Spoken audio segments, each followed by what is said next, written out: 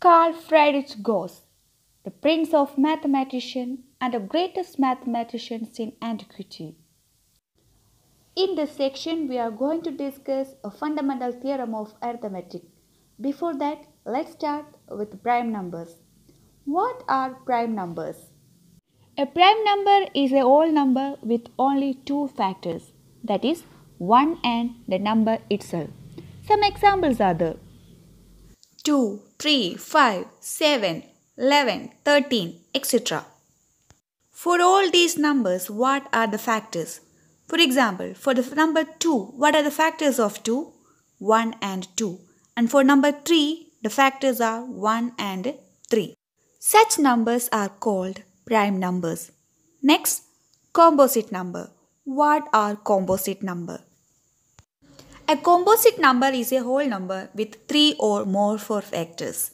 For example, 4, 6, 8, 9, 10, etc.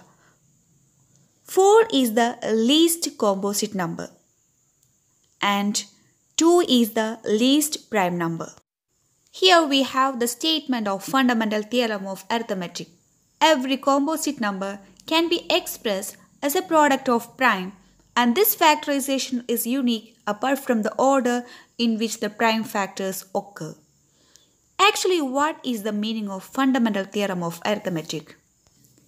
Any integer greater than 1 is either a prime number itself or can be written as a unique product of prime numbers. The statement and proof of the fundamental theorem of arithmetic were contained in propositions 30 and 32 of Euclid's Element in 300 BC. Then, who is Euclid? Euclid was a Greek mathematician and he is known as the father of geometry. Here we have some examples. The number 1 is neither prime nor composite. And 2 and 3 are prime numbers. But 4 is a composite number and it can be factorized as 2 into 2, where 2 and 2 are the prime numbers. So we express a 4 as a product of prime numbers. Like this, 5 is a prime number but 6 can be factorized as a product of prime numbers 2 and 3. Like this, every composite number can be factorized as a product of prime numbers. So that is fundamental theorem of arithmetic. Next, how to find out the HCF and the LCM of 2 or 3 numbers using prime factorization method.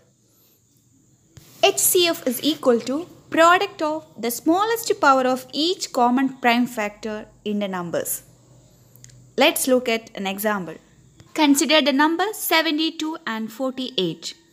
The prime factors of 72 is equal to 2 cube into 3 square and 48 is equal to 2 raised to 4 into 3. So here the common factors are 2 and 3.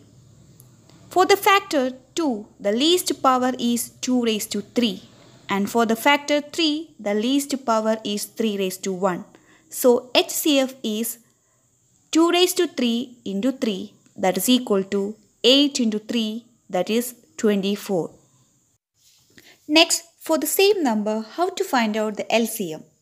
The LCM is equal to product of the greatest power of each prime factor involved in the numbers. Therefore, LCM is equal to 2 raised to 4 into 3 raised to 2. That is 16 into 9 is equal to 144. Also, we have one important relationship between HCF and LCM and the numbers. That is, HCF into LCM is equal to A into B. That is, in this case, HCF is 24 and LCM is 144. Therefore, 24 into 144 is equal to 72 into 48. That is, 3456 is equal to 3456. Next, consider the two numbers 12 and 90. The factorization of 12 is equal to 2 square into 3 and 90 is equal to 2 into 3 square into 5. So here, the 2 and 3 are the common factors.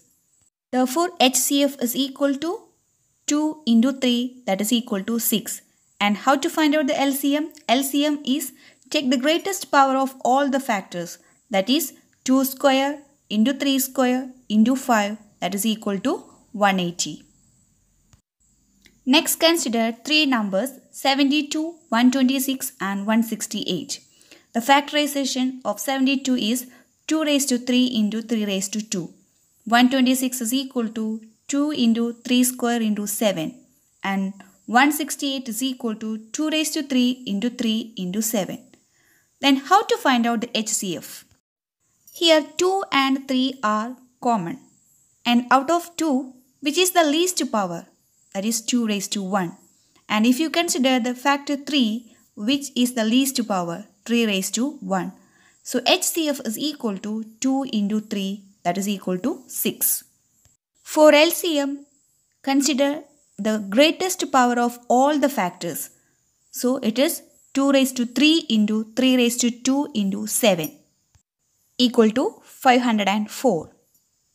Next, we have to verify whether the previous relation is true or not in the case of three numbers. So here HCF into LCM is equal to 6 into 504. And the three numbers A into B into C is equal to 72 into 126 into 168. So what do you observe here?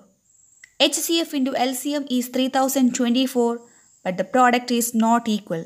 So the previous relation is not true in the case of three numbers. That is, HCF into LCM is not equal to A into B into C.